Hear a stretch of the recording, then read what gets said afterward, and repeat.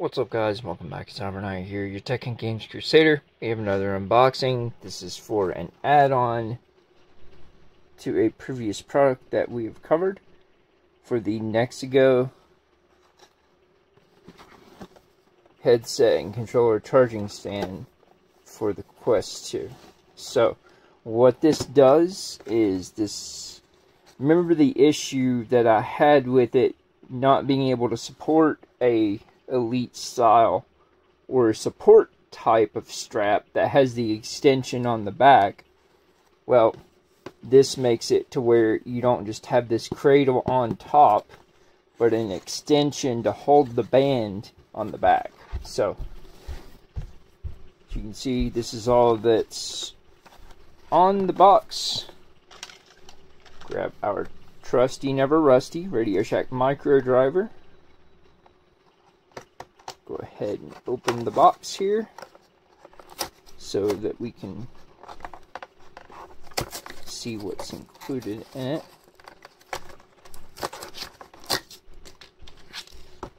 It's sad whenever the box tab holds more than the box durability. Alright, so we got two things in the box here. First off, we have an extension cable that goes from the back of the dock up to the cradle. But this is going to go to the rear to where you can plug in your head strap, your battery head strap. So, second, we have this extension piece. No instructions. It's pretty self-explanatory. So you can see here you have a cradle that your headset is going to sit in.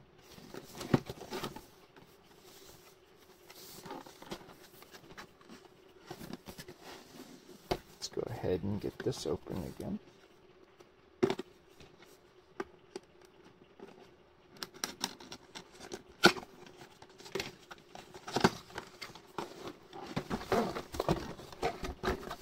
Just like I left it. The reason I hadn't made use of this is because I've not been using a Halo strap for a long time. So, just put it back in the box and I waited.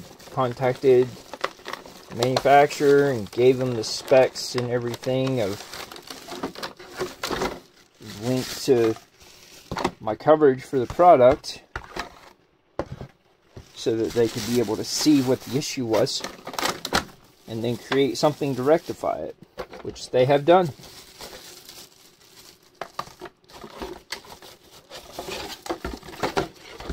May as well be an unboxing for this product again, but I don't like to rehash old content, so we're just taking everything back out. There's nothing else in here. That's it. By the way, guys, if you want this, it is on its own around $80, which is a little cheaper than the Anchor dock. Alright. So, if you recall, the first thing about this that was a slight issue is if you're using most grips, you can't fit them very easily in these cradles. I would have loved to have seen a side grip or a side connection or even wireless charging style of grips, covers that even work maybe with like companies, Kiwi Designs. All they'd have to do is literally just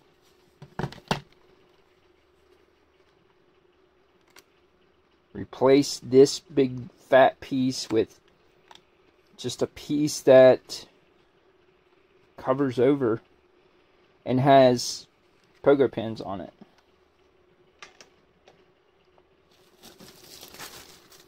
So let's go ahead and build this again.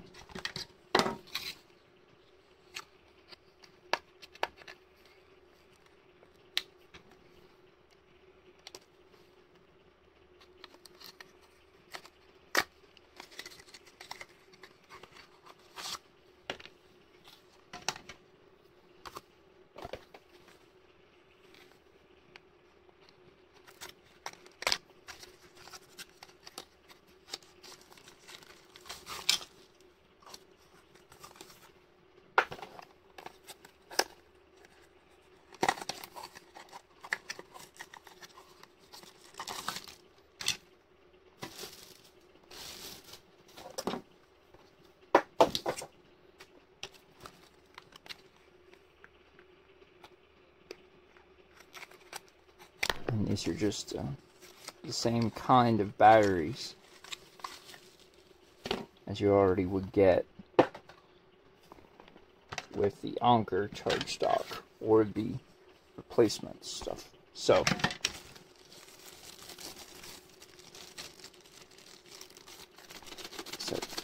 charge adapter.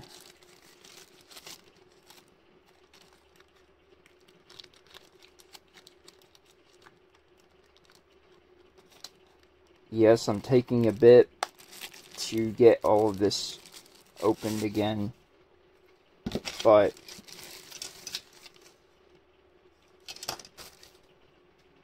hopefully you guys appreciate that we got to, those that haven't seen the original video,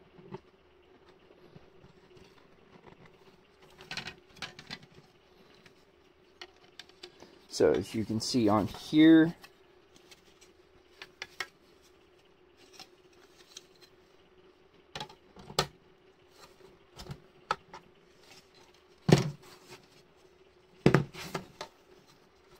you don't do it like that, it doesn't appear.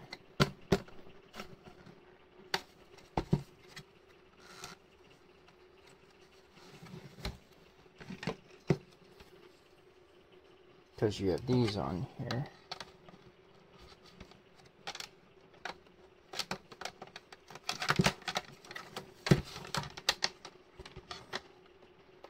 And these are the same size.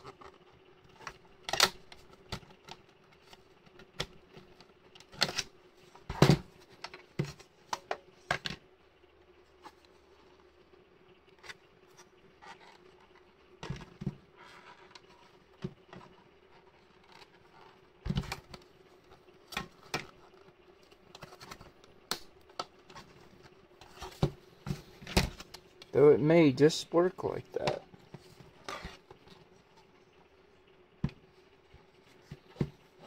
No, it doesn't. One moment, guys.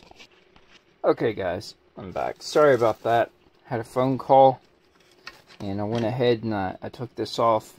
So if you have this go on accidentally, and you need to get it out, you just poke through here to loosen these, and once those are loosened on each side, slide it back out the front.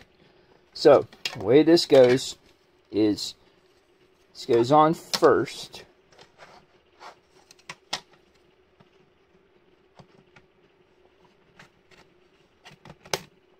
it will lock in.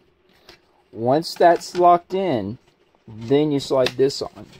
And that makes a seamless platform here for it to hold. So we got Viper here holding my optimized support and comfort build of strap. This is not a battery strap. This company is making a battery strap though.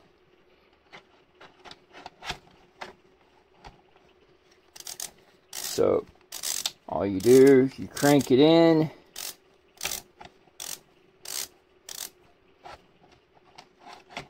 See where it needs to be supported.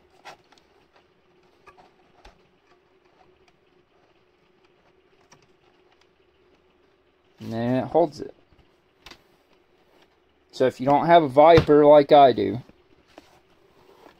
you have a very nice platform.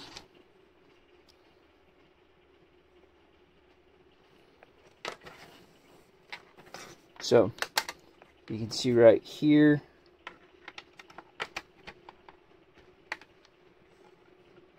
this is for the front connection with the magnetized. What you would use is this longer one that is meant for the rear connection for a battery charging strap. So once you have this installed right here,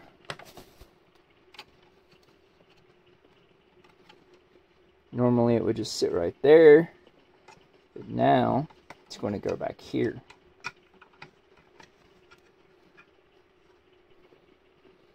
So let's take a look at a head strap that does have a battery back. And give me one moment and I'll grab the other one. Alright guys, so here we have the Abaca charging strap. It's the closest currently available to the official Oculus Elite strap. This does have more of a TPU material on the back with a rubber coating compared to the silicone on the Sorking strap. This is the main reason I love this strap, is because it's all one piece, rear support plus top strap. Well, things have come a ways since those days. Did not mean to rhyme, but it just happened. This does work with this for being able to support it. As you can see,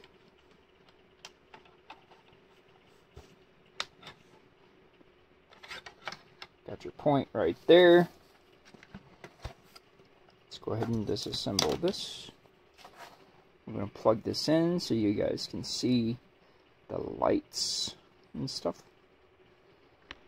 Be right back. Okay guys, we're back. Here we have the Abaca installed. And you can see right here is where you plug it in at.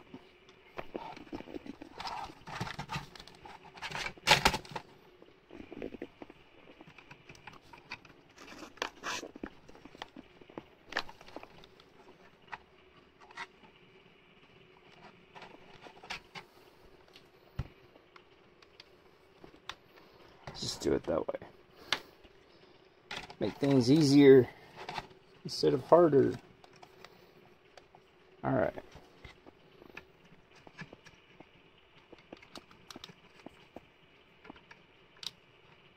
And there, it's plugged in. You can see it changed to charging now, which these will just change to blue whenever it's fully charged.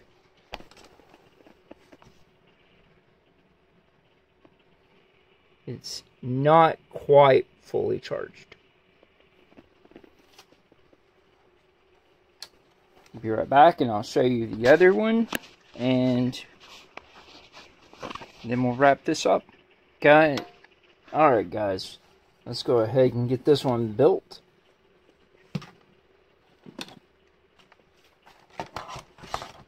And this being the KKCOBVR.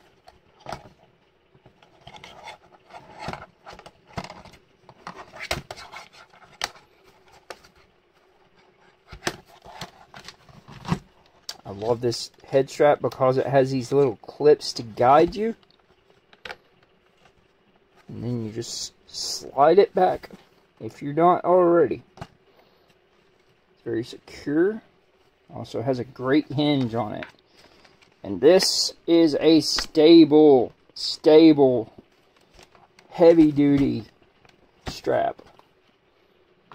Alright, let's go ahead, pop in our battery. And let's pop in the new K2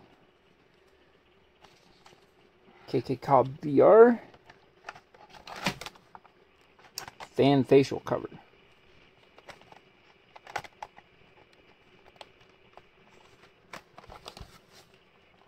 I've made some slight modifications to. There's a different way of you have to approach putting this in compared to a regular facial interface. You see these teeth right here have to go inside the area where that slot is.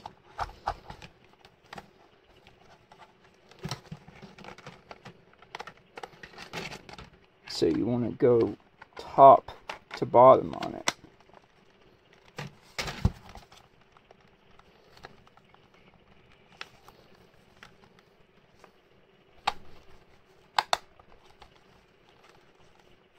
You can see what I've modified here is this is the cotton cover it normally comes with. Feels great. Very plush, very soft. But I don't prefer for fitness purposes to have a style of cover that absorbs. I would rather have something that I can wipe down, and that's what this is. I took the only useful things out of a Bobo VR, which is the Halo pad from the N2 Pro, and combined that with the VR cover XG, which is the hybrid gel foam, onto their actual cover here. And yeah, this is definitely a beast of a strap, but it does one thing that nobody else seems to get the idea of it being a smart thing to do, which is put your battery input on the top. So now it's charging.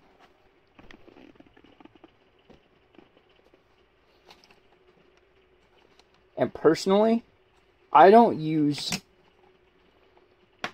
a top strap with this. Even though, unlike the Bobo VR M2 and M1 Pro, this actually has a mechanical connection for a top strap.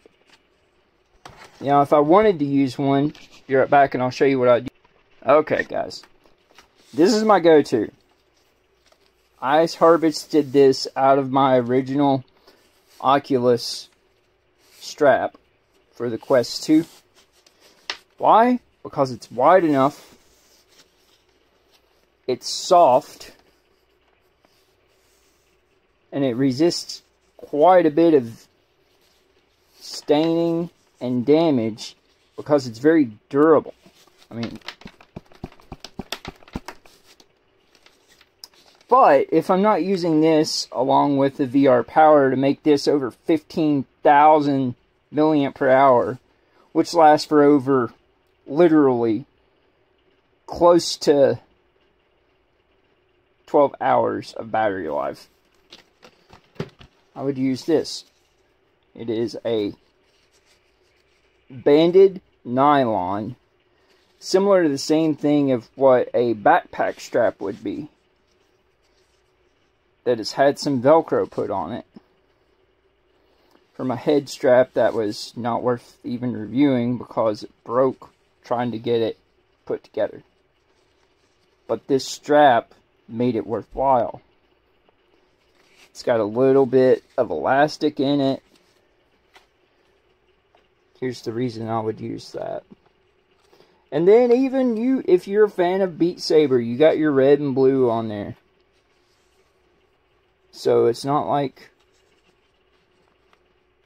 You have to use a top strap on this.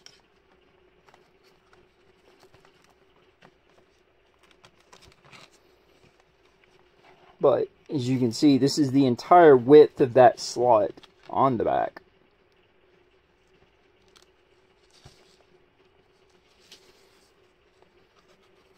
But look how high this connection point is on the K2.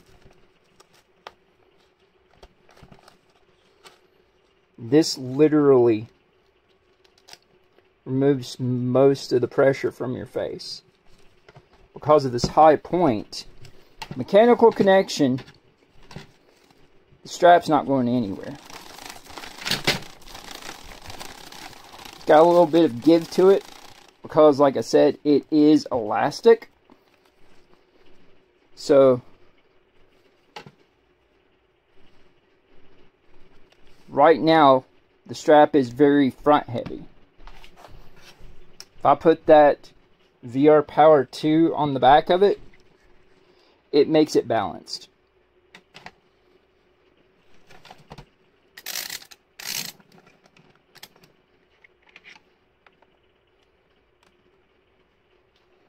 It's on there. Looks great. The only thing that would make this better is if this top strap was white to match everything else. The top strap that they include with the KKCOBVR K2 or the Q2, neither one is very robust or anything to really write home about. It's basically like a felt cloth type material that can grip for Velcro. But I want to show you guys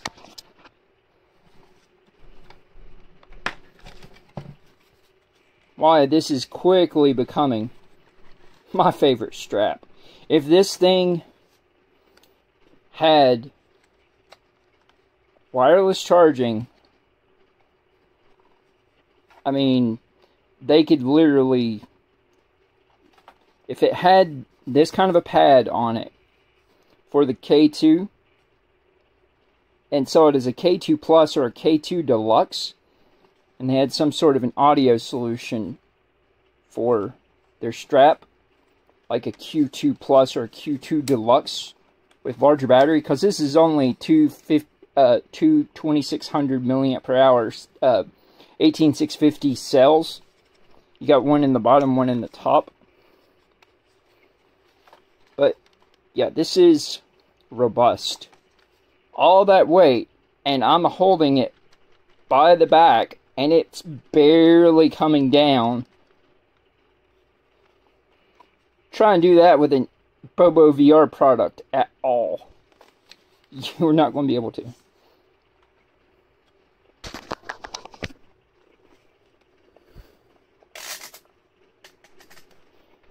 Plus, the strap is a lot bigger overall for fitting larger sized heads like mine.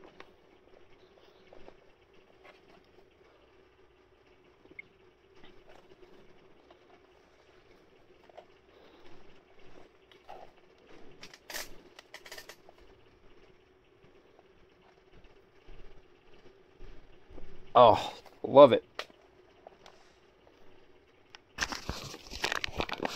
People misunderstand this product and they take it for face value of what people say that it is, because they've been conditioned by companies like Bobo VR, which make products not for everyone, but for a large majority, but they exclude the outliers like me.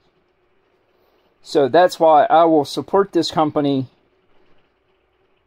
over Bobo VR going forward, no matter what, because they take feedback into account and they care that the customer has a good user experience. They're not just trying to sell you something. They want it to work. I've already submitted some feedback on the products that could be used for a Plus or a Deluxe version. And I may see about trying to work like I said in the last video, with other companies on making something that fits over these side connecting arms of the headset, but on the outside of a head strap that affixes to the front, that has not only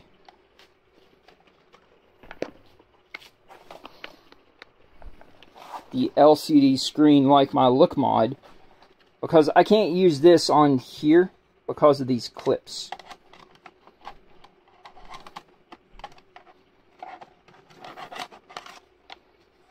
As you can see, the bottom clips will go in fine, but the top ones, they're kind of blocked. So if I can be able to come up with something that does not only a screen, but behind the screen has vents on the top and the bottom, and even the sides, for a semiconductive front of the headset cooler, like I did with the Cool mod,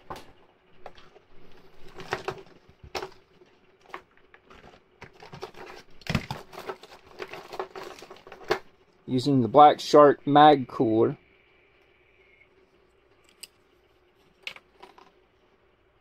So it would be, you have basically like something of two of these behind the screen, and you can still have a front panel that you could have a center charge point on the top for USB-C that powers everything at 1.5 amps or 1 amp or even 2 amps if needed. Because this is 0.5 amps on this fan. The reason this fan is even here, this isn't an exhaust fan like the KKCOBVR F2. This is an intake. So the purpose of this is built for people with glasses. It's not built to have your face stay cool. It's built to keep the lenses from fogging up. It's not powerful enough to be able to have your face stay cool. If you're expecting that, you're investing in the wrong reasons. What you get this for is to not have to worry about needing a halo strap or a halo pad on the front, because you got your forehead covered right here. And this is going to be your higher point of attachment for your top strap. So, the biggest boon of this product, I can already say, is it looks good together. It doesn't look gaudy, and it fits everyone. It doesn't just fit a majority or the group that they want to acquire popularity with, like KKCOBVR does. This is not meant to turn into a rant. This was just meant to be information. So, yeah, guys, if you like this add-on, which is only for this piece and this cable, $10 on Amazon. If you have this Nexigo Quest 2 charging stand, it's worth it. Especially if you play games that you prefer having support rather than just comfort. But normally I have this over top of these with other elite style or support style head straps. I can't do that, and I don't need to do that with this because it has this. But yeah, guys, if you liked the video, consider giving a thumbs up. If you want to know more, I will have links in the description below. If you would like to support the channel and know when I have videos going live, consider subscribing. And you can always follow me on Twitter at Xyber to know when I have new things coming in that may be potential future content. But guys, also, we have reached or surpassed 500 subscribers on YouTube. So once the Twitter reaches 2,500 followers, we will commence with giveaways. So you do need to be both subscribed and following to be eligible for those, and they will range from anything of $25 game codes, all the way up to $450 accessories or items. So, just thanks for your guys' support. Thanks for caring about things that I'm just trying to help you with making an informed decision on, and also to be able to help manufacturers and vendors with feedback, which is what I've been doing for over 20 years, towards improvement and renovations and revision of products that can be made to be better used. But guys, this is Xyber Knight, your Tech and Games Crusader. Hope you guys have a good night, good day. Take care. Thanks for watching. We'll see